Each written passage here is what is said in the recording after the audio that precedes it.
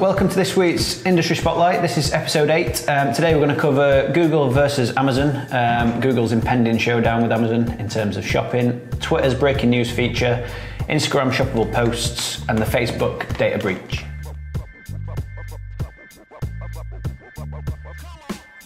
There's been a couple of announcements in recent weeks from Google that suggest that they're trying to infiltrate Amazon's space a little bit. They're trying to create a shopping marketplace similar to Amazon, so standing on the toes a little bit.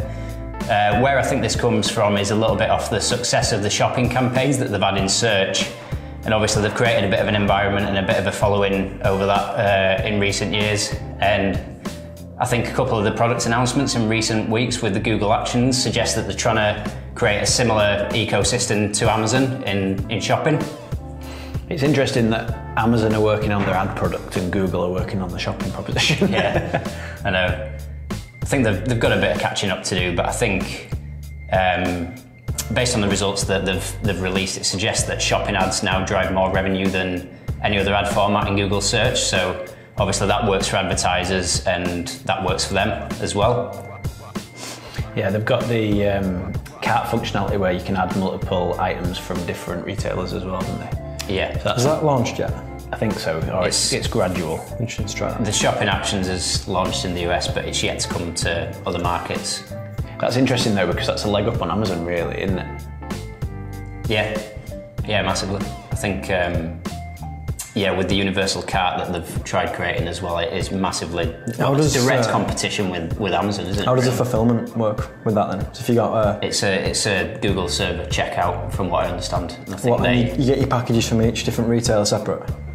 I think so, but I think the overarching goal that they're trying to aim for is doing their own fulfillment and their own logistics in the same fashion that Amazon do. So eventually, I will imagine, once they've developed the full logistics in the end-to-end that Amazon offer at the minute, I think that's the overall goal, I think, with this. Cool. They're just trying to imitate the same thing. I mean, why wouldn't you? They've got the full marketplace down, haven't they, when it comes to retail of Amazon, so why wouldn't you want to leverage that? And I think the new Google Actions, which has been announced as well, which works in a similar way to what Amazon does with the, basically it's a cost per sale model for advertisers and manufacturers. So essentially you won't have to spend too much money in getting your products to market like you do have to now as an advertiser on Google. Google will naturally promote manufacturers who do a good job of fulfillment and things like that. So that'll mean that that's organic reach on a cost per sale basis for anybody that participates in the program. If Google can execute this well, they've already got the infrastructure for things like reviews. They've got if they can do the fulfillment and the things that Amazon do really well, because they've got such a comprehensive ad product, I think they could win. Yeah, I believe so. I think the only thing that Amazon have got above them is obviously the history. They've got the audience, haven't they? They've got the full end-to-end logistics that Google haven't got, that are in development, I think. But it's going to take a while to get that following and confidence from manufacturers as well. But I think that they're pretty much just trying to, create the same model out there, essentially off the back of the success that they've had. And the universal cart will just make it easier, but they'll have to do a hell of a lot of advertising, I think, to get that out there and get people to, I don't know whether they're expecting people to shift from Amazon to Google or just have both competing in that space. It'd be interesting how manufacturers and obviously suppliers decide on the platform. I guess it's who's going to offer the most competitive rates, who's going to give them the best organic reach for the products. For a period of time, it might be invitation only, I would have thought, on programs like that, and who knows how their algorithm in prioritising manufacturers and suppliers will be in contrast to Amazon. It'd be interesting to see how that works out, and whether it'll actually be profitable for suppliers. I don't know. Okay, so the next thing we're going to look at is Twitter testing news to be the first thing that a user sees in the timeline. It's an interesting move, and I think potentially something that has been triggered by Facebook releasing their breaking news, or testing their breaking news feature. The article that we're looking at on Digital Trends suspects that it's a sports-focused rollout initially, which would make sense given the fact that Twitter have partnered with people historically like the NFL and things like that. I think this kind of lends itself to Twitter's natural makeup, being a breaking news sort of style site with trending hashtags and things like that. So I don't think it's anything particularly new. Yeah, I think it probably connects with the whole clearing that, having a tidy up of the publishers that all the big brands have been getting on social media publishers for about. I think they're just trying to probably tidy the landscape up a little bit and make sure that they've got a voice in that, because you've not really heard much about Twitter, have you, really, in all this? They've not really been talked about negatively in any way. It might just be their response, or them trying to let people know that they are focusing on relevance as well, and stuff that's newsworthy. Yeah, it seems like all the social networks have got some sort of play on this same thing now. A human-created news section. Snapchat have got the news bit, and then Facebook have got it, and it seems logical that Twitter would have it too. Yeah. It's what people want to see, isn't it, really? I think that it is a good step towards giving people relevant news, as they're waking up, getting the breaking news.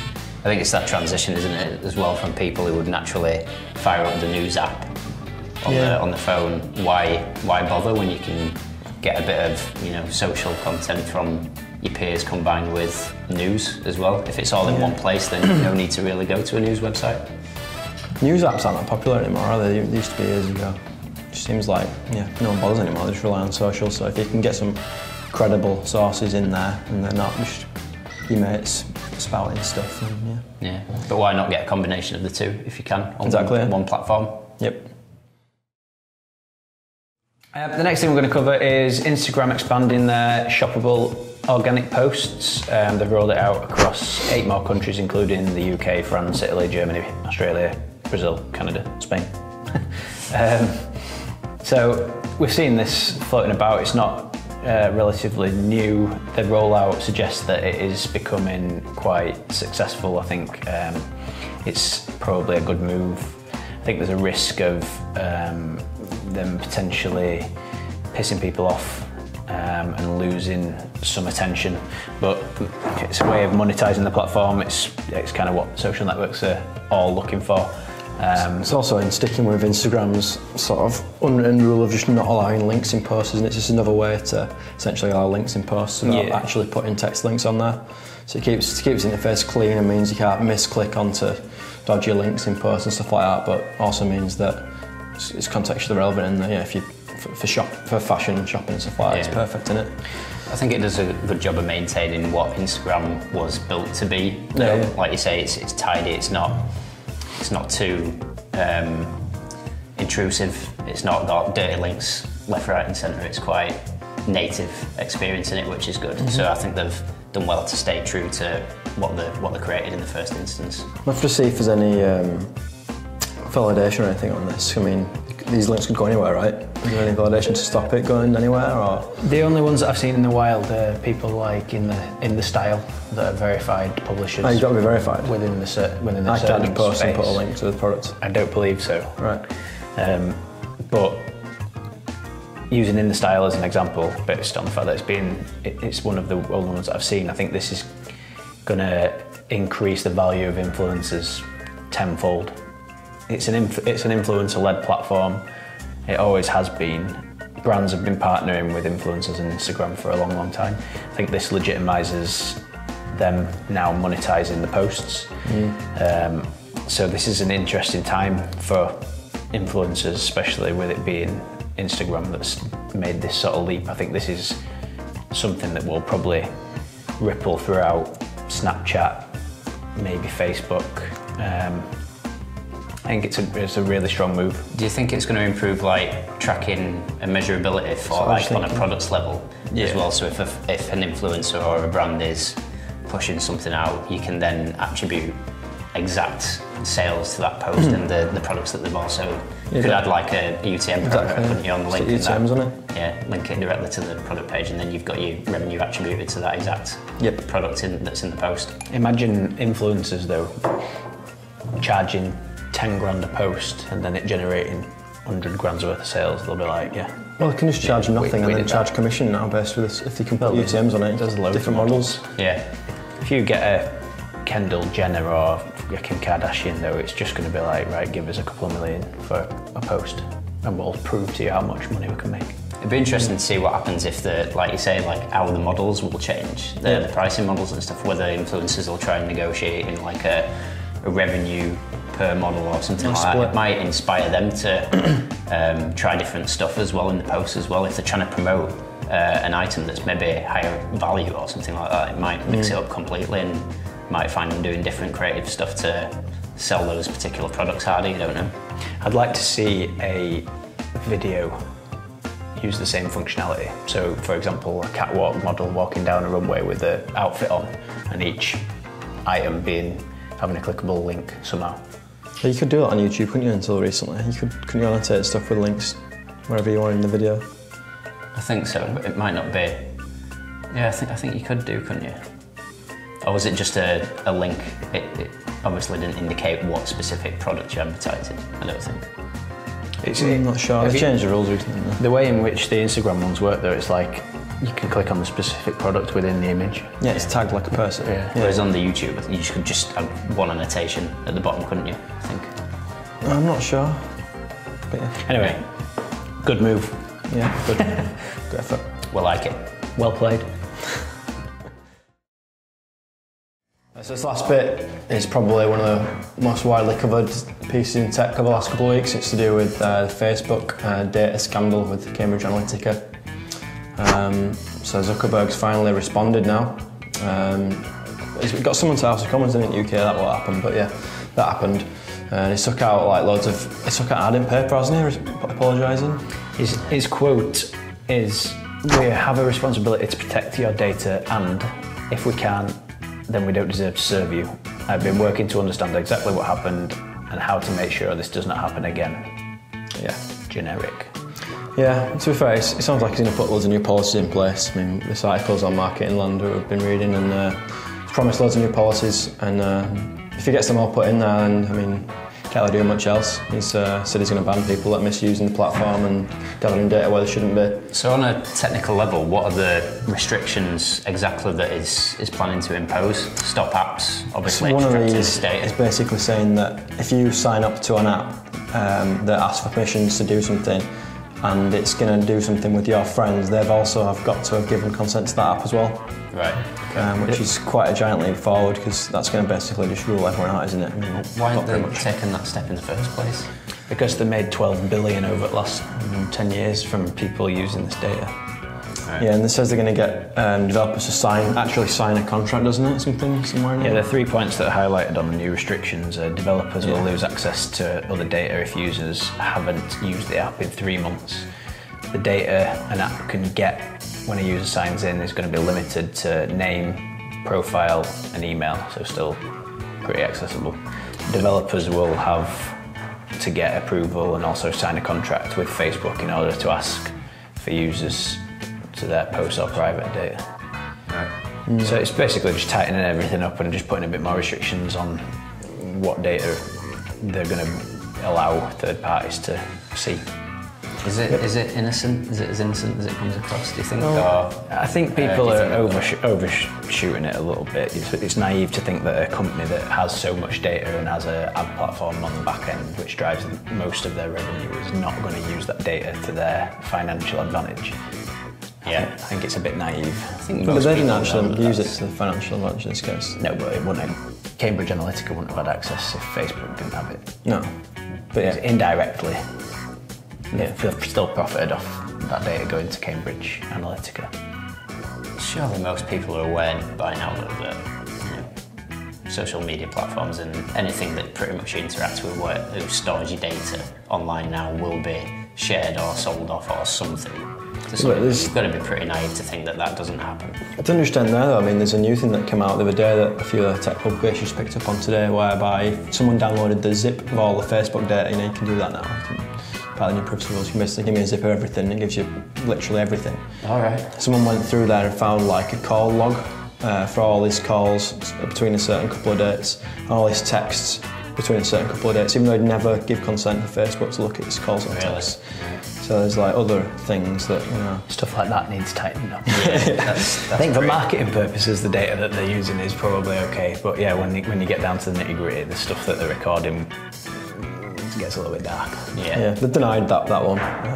But this guy, he's only on Twitter or something. I mean, it's been covered by a few publications. He swears that he never agreed to it, and he never, let Messenger do his text. He didn't always had that separate and stuff. So really, it should never happen, should it? But I think on the wider conversation about data sharing and stuff, though, I think people get their backs up a little bit too easily about data and how it's used with Facebook. I mean, even from an advertising standpoint, I think people think when they're being targeted by ads that are all of a sudden relevant to them, they get suspicious and they don't like it. But if you to actually see the targeting segments that you've got access to through Facebook's platform, it's all anonymous. You don't get any personal details or anything like that. It's just you're choosing from targeting segments where somebody's demonstrated some sort of interest in, contextually or interacted with something that suggests that they're into something. I think people take it too far and think that you're choosing through, you're looking at their email and the phone number when you're building out your targeting and stuff, and it's completely anonymised.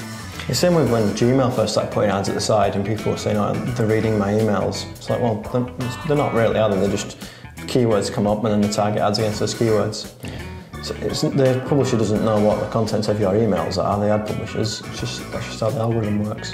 What annoys me is people want the cake and they want to tweet it as well. It's like you put your email address in to a website, for example, into a form because you want a free something, discount, piece of content, something for nothing. But then when that data is used to ultimately make an ad experience better, people hate it.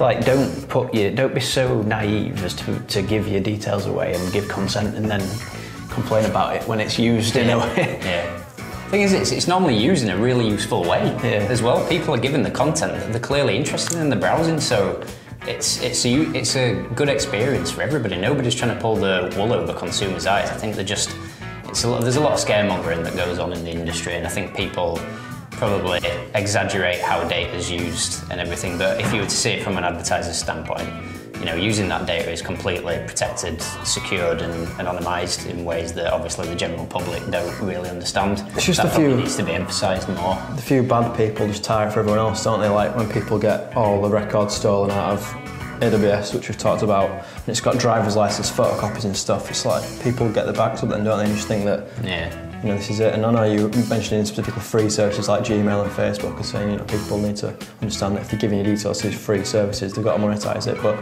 then there's paid services where they'll literally have sold the data on or they'll leaked it. Yeah. So people just get the backs up, don't they? They know that worst case scenario, these things that are ridiculously bad do happen still. So people just sort of tie them on the same brush, don't they, a little bit in that respect.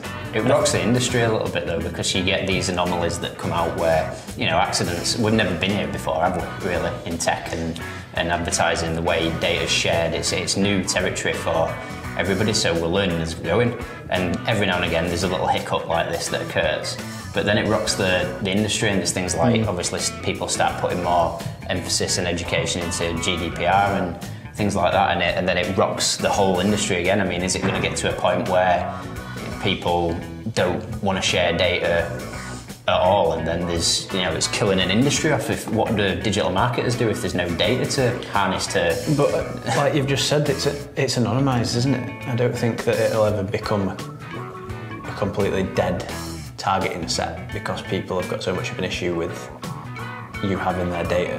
What people need to understand, as you correctly highlighted, is the fact that it's anonymous. Yeah, I know, but what I'm saying is when news pieces come out like this that scare people start thinking, oh, I'm not going to use Facebook anymore. Yeah. And then can you imagine if that builds a bit of momentum and then everybody stops using it? And it's the digital marketing has taken a bit of a dive generally there. And what happens then? You're in a bit of a spiral, innit? People are always quick to criticise Facebook and slur about what they're doing and give them a hard time because they're the biggest out there. It's like when WordPress gets a bad name for being insecure. It's just Microsoft Windows used to be getting hacked and getting virus distributed every 5 minutes. Yeah. It's the most widely used platform, probably arguably online. It's going to get people criticising it, and I think people just need to just take a little bit of a step back and focus on something a bit more important. It's still bad though. Yeah, it's still bad, but I think for everybody that criticises it and every article that comes out like this, slating it, I think there has to be a counter argument that puts it into context a little bit and says, it's not a catastrophe. It's not the end of the world, and this is how it works, and you are still secure. People just need reminding and reassurance that they are more secure than I think they think they are. Yeah, worse things have happened. Yeah, true. Thanks for watching. That's been episode 8 of Industry Spotlight. I hope you enjoyed the topics. If you've got any ideas for future topics, let us know in the comments or on social @Flaunt Digital, and we'll get around some. Look at it, blackboard, we've got a blackboard. And we'll get around some. Right, cheers, bye. When we collide. Who said I've no? branding in, mate. It's going to have to face that way, look. Oh, there's branding on fucking handle. They've nailed it. Whenever it's in the shop. Is it branded on bottom as well? Yeah. God. China. You can't have it. You've got to have it like that as well. So rather not inside. We'll have to blur it out. So we'll do the marketing.